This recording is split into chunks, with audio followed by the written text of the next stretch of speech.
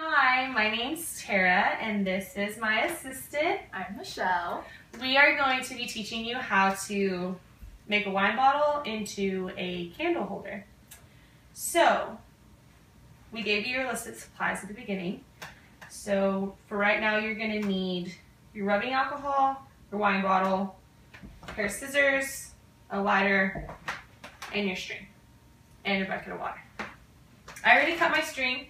We're just going to keep folding it like so. You want it to be really thick. And you're going to take it and wrap it around the wine bottle where you want it to cut at. You can, if you have like tall candles or short candles, it's just kind of whatever size you're trying to make it. So you'll tie it real tight. Michelle's going to hold her finger there for me to make it tight. And there you go. And then cut off the excess string. And then just slide it right off. And then you'll dip the string in the alcohol. Make sure it's completely submerged in there. And really soak it. And then take it and put it right back on the bottle. Make it a little lower than where you originally want it to cut because it's going to break above the string. So we're going to do it right there because we have taller candles.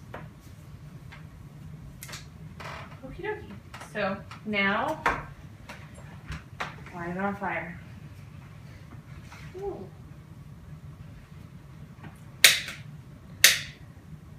You should get a nice flame going, and then just keep rotating the bottle like this. Yeah.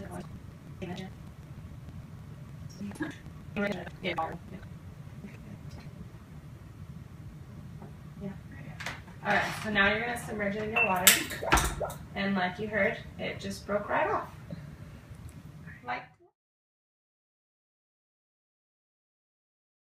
Okay, so we've cut our bottle, and now we need to make sure that we sand the top of it or you cut it so it's not sharp and you don't cut yourself. So this is a sanding sponge. You'll just take it and just kind of rub it all the way around the bottle.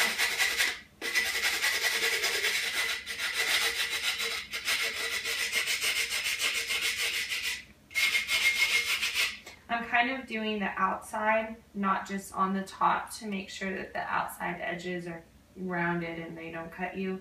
And then you can do the same thing for the inside. Just kind of take it and do that on the inside. Put it at an angle so you can shape it. Okay, so once you do that, it should be pretty smooth. It's not cutting me, so we're good. So once you do that, you can really choose any kind of decorations you want to do. I want to do with the twine. That's how I want to decorate my candle holder.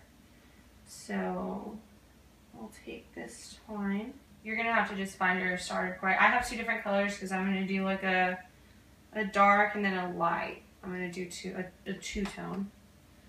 So just kind of put it on its side. I also have this hot glue gun, so I'm going to glue the twine to the bottle. And I just